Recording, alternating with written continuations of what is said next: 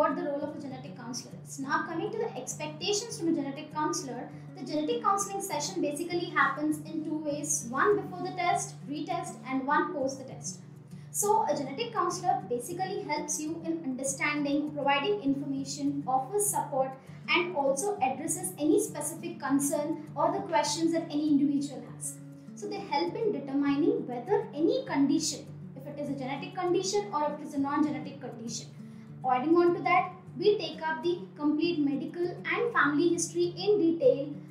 If necessary, we also take the extended family history in order to understand and help you what extent the disease can be seen through a family, or what could be the risk assessment of it, and to interpret and communicate the complex medical information is something that can be expected from a genetic counselor.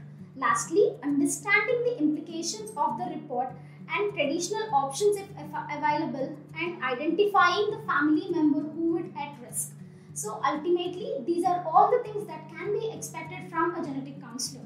So to know more about what these genetic conditions are or how can these be understood, you can anytime reach out to any genetic counselor for any better understanding of any genetic conditions. To know more about genetic counseling, you can reach out to us at Mapmygenome. Thank you.